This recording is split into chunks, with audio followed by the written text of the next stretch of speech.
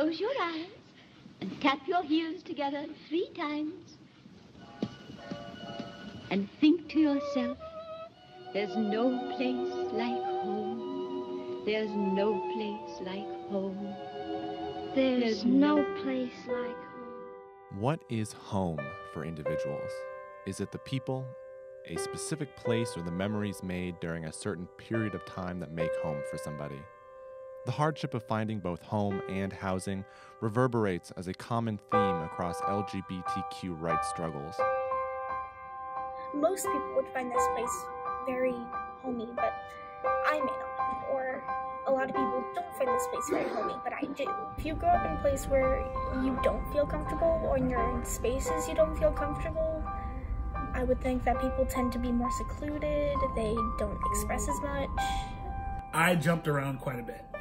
When I moved here, it immediately felt like home. I grew up a lot in the time that I've been here, and I think that's a big thing for, LGBT people and, and really people of color, anyone who's kind of lived a transient lifestyle. You grow so much once you're able to put down roots and just be somewhere and feel safe and feel like, okay, this is the place where I can spread my wings. Home was so my initial version of home, I was kind of driven for church to be my home. Went to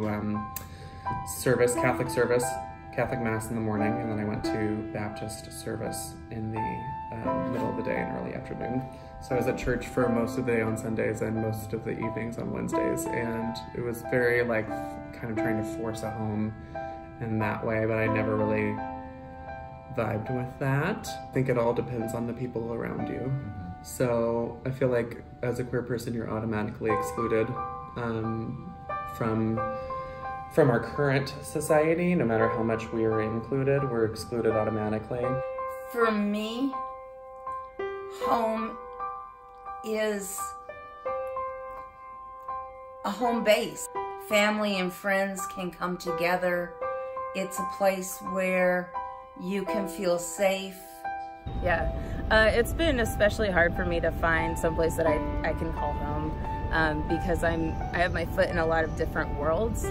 So being a queer brown person of color, I'm not always accepted in every brown space. I'm not always accepted in every white space. I'm not always accepted, in non-queer spaces of whatever. Like, for instance, I've never actually felt at home in a physical place that I've lived. Even now, I own my house and it feels like a temporary stop off for me. But I also kind of feel like home is this concept that I'm endlessly chasing and will be endlessly chasing for the rest of my life. So I try to make little homes, if that makes sense. So this is one of my little homes, because I have friends all over the world. I have little homes wherever I want to go, basically. So and people who genuinely love and care about you and don't have to, and that to me is truly the meaning of home and of family, is really those relationships. Because physical spaces can go away, they can be closed, they can be destroyed. What really matters is what do you carry inside of here with you?